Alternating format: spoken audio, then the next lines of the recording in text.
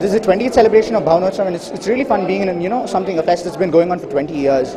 I'm participating in Dynamic Entrepreneur right now, and it's been a real fun activity. The elimination round just got over, and in the elimination round we were marketing stuff.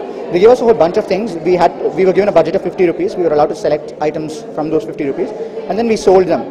We could sell the goods for absolutely anything. You could sell it for a loss, for a profit, whatever. The objective is just to make sure that you're able to sell it to people. It was a very fun event, and it was, how do I put it, it's in a real-time scenario. You need to actually go up to a random person and actually market the product. It isn't like asking a friend to buy something. You need to go and explain to him why he's going to buy something that's worth $5 for 10 bucks or 15 rupees. So you need to actually think from the point of view of a consumer.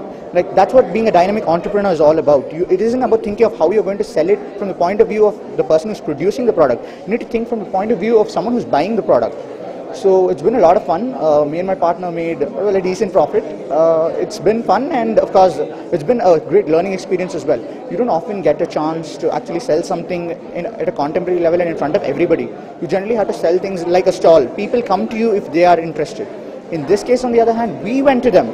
We approached them. It was like a real marketing experience.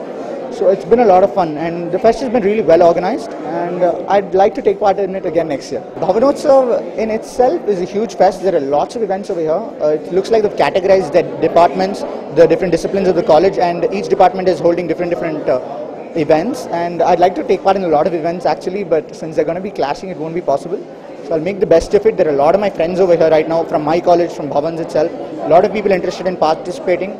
And it's really nice to see so many people excited about something. In college life with no exams, no tension, you just come somewhere, participate, socialize, learn at the same time. I think that's a really great thing if you're able to do that, learn and have fun at the same time.